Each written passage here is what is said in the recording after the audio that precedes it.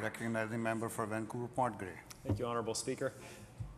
This government says it's in support of high technology jobs, but if so, their actions in relation to post-secondary education are both tragic and foolish, as they cut higher education funding by $40 million over the next 3 years.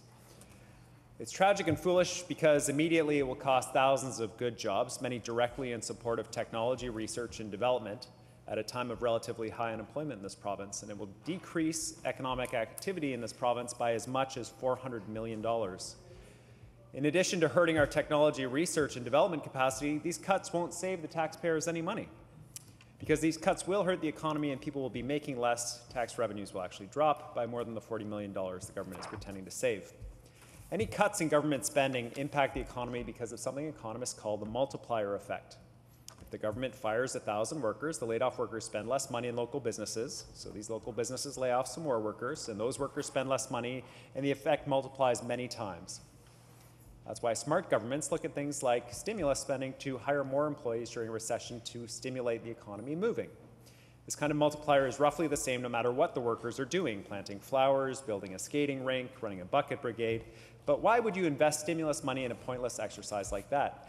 Because if they're building new transit lines, for example, which enhances local business activity along the transit routes or repairing salmon spawning grounds, you get a different kind of multiplier called a dynamic multiplier.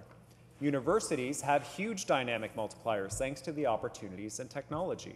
A study of UBC showed a 10 times multiplier for government money invested in that school.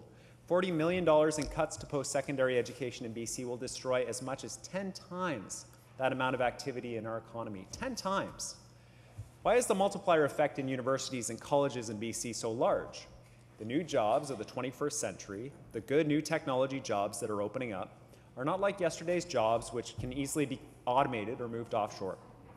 The new tech jobs in clean energy, medical and pharmaceutical research, film and video production, software design, biotechnology, communications, online marketing, biomedical engineering, internet design, web design, even working in a bank.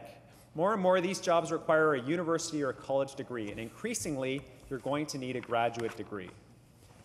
As a result, university and college graduates make much higher wages over the course of their lifetime, and it's easier for them to find work.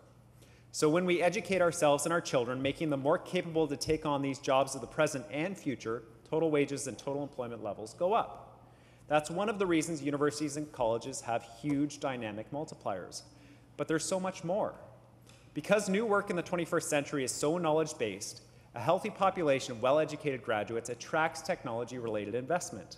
New businesses move here and open their doors.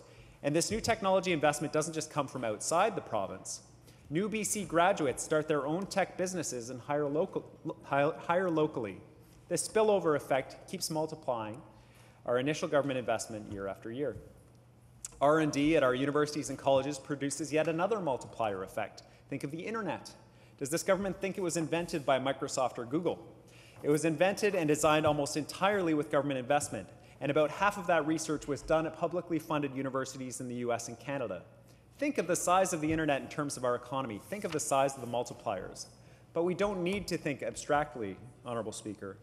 In my constituency, we have a high-tech job-creating machine in the University of British Columbia, a school that is grappling with yet another round of cuts under this government, as well as a core review and massive hikes in electrical rates that limit their ability to offer student programming and do research. In 2010-11, UBC attracted more than $500 million in research funding for over 8,000 separate projects. The school has created more than 150 spin-off companies from their research located in BC, which themselves have raised more than $2 billion in capital.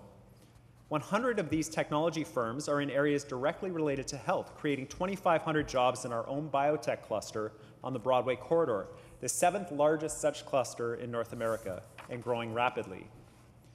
Investments in universities are multiplied many times over by new industries, and these new technology industries are the emerging sources of new jobs in the new economy. The government's cuts have already led to the abandoning of a planned engineering school at UNBC and a high-tech animation program at Capilano University. This government says it's in favor of high-tech jobs, but it clearly is not. If it were, it would not be cutting funding to BC's universities and colleges, the very places that generate the high technology jobs and employees of the future. This government's words, yet again, do not meet their actions, Honourable Speaker. Thank you. Thank you.